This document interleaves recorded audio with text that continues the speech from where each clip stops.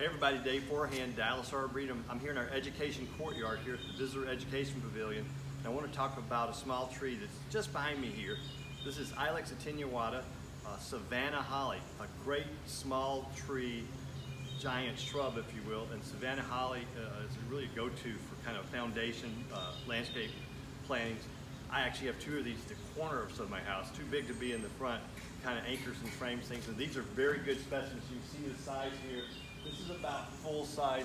I have seen them bigger, but this is a really good example of how big they can get.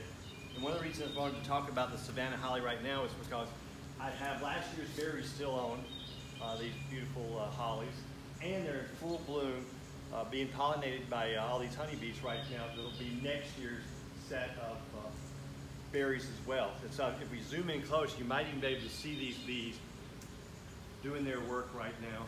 One of those days where they're just all out foraging. For myself, I can actually hear the buzz of all the bees that are working through these flowers. It's really gorgeous. Eventually these berries will either fall off or birds will come in and eat them as they get really, really ripe. And we'll wait again next year, and then these flowers will be turning into the berries that we'll have next year. But a great foundation tree, or just a specimen tree. Savannah Holly does real good for us here in Texas and across all the South, up the mid-Atlantic as well. It's a popular tree. I wanted to highlight that, let you know that it's something you can use. I'm Dave Forehand. I'll see you real soon.